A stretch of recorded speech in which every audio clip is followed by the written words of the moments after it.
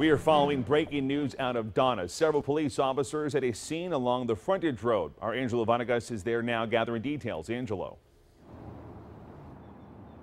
Steve, I'm on Salinas Boulevard here next to the Walmart in Donna. Just a couple of minutes ago before the newscast started, we saw a man handcuffed and being put into the Hidalgo County Sheriff's Office vehicle right there. As you can see, the details are kind of vague right now. We're still waiting on authorities to get back with us on exactly what happened, but here's what we saw so far. Our cameras were here earlier, and here's what we saw. We saw Donna police searching through this field and DPS helicopters providing assistance.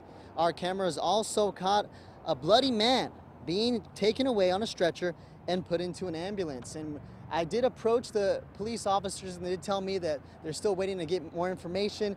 I'm trying to reach out to other officers to find out what exactly happened at the situation. But as you can see right now, they're still having officers secure the area. You can see a Donna police officer was actually right there at that point. But this was the field that they were at searching for a suspect, which is probably in the back of that Hidalgo County Sheriff's vehicle. We'll have more information on this and keep track of this as the day continues. Reporting live now in Donna, Angelo Vargas, Channel 5 News at 4.